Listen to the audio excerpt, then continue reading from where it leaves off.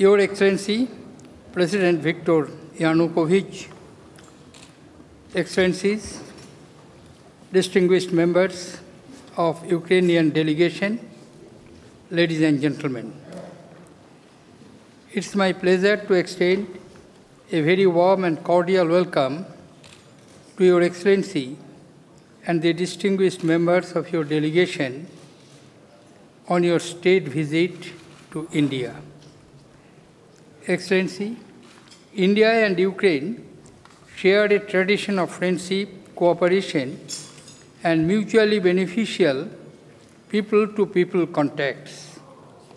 The fruitful partnership between our governments is now broad, multidimensional, and comprehensive in its scope.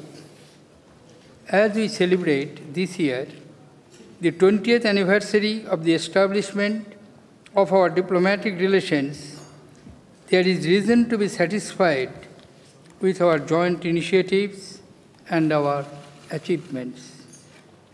Mr. President, India attaches great importance to its relation with Ukraine. Your visit is an occasion to take stock and set our agenda for the coming years. Both our countries are presently consolidating the gains that we have made since achieving independence, and we both look forward to sustained economic growth in our respective countries and stability in our respective regions in the years to come. The joint statement issued by our governments today and the agreements that have been concluded will further enhance our successful partnership in diverse fields and enable us to explore new vistas of cooperation. In our exchange of views and official talks, we have agreed that there is a large potential for further expanding our multifaceted cooperation. We do look forward to a productive partnership between our two governments that will bring more progress and prosperity to our peoples. Your Excellency, we welcome Ukraine's interest in India. We share your desire to intensify the collaborations between our business, industry, defense, space, civil nuclear energy, communications, information technology, and other sectors. Fertilizers and pharmaceuticals are important areas of our economic engagement. The Indian pharmaceutical industry has been playing a positive role in the health sector of Ukraine by providing quality and cost-effective drugs. We would stress that it would be in our interest to facilitate travel of businessmen, tourists, students, and professionals between India and Ukraine. Connectivity and interactions between our people will facilitate the desired intensification of our cooperation in the identified sectors.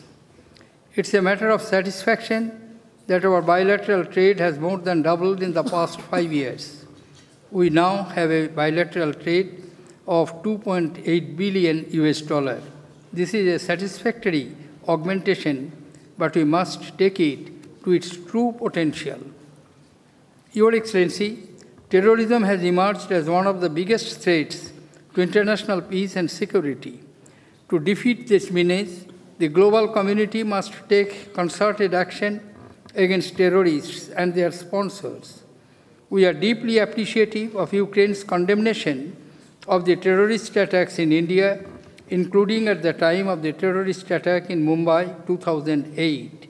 I am confident that India and Ukraine can contribute to the global efforts in combating terror. The people of India have deep regard for the people of Ukraine in their remarkable spirit and resilience. They have overcome many challenges and difficult moments in their history to make Ukraine what it is today, a vibrant economy that is on a very positive path of progress. They are also full of admiration for the depth and of knowledge about Indian art and culture that the people of Ukraine have developed over the years. These bonds between our people have given strength and warmth to our relationship and must be nurtured and allowed to blossom. Our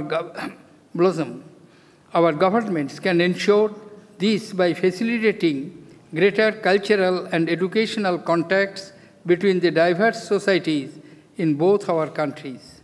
I have no doubt that this will further enhance the quality of our relationship and strengthen our ties.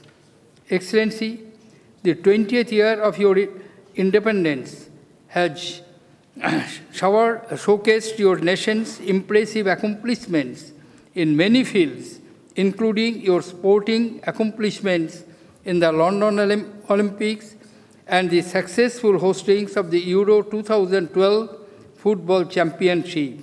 Please accept my congratulations on these proud achievements of the people of Ukraine. We are delighted that Ukraine will be celebrating the 200th anniversary of its great son, Taras Shevchenko, in 2014. This brings to us memories of our own celebration in Ukraine of the 150th anniversary of India's first Nobel laureate, the great poet Rabindranath Tagore. We hope to join you in your celebrations by bringing Days of Indian Culture to Ukraine in 2014.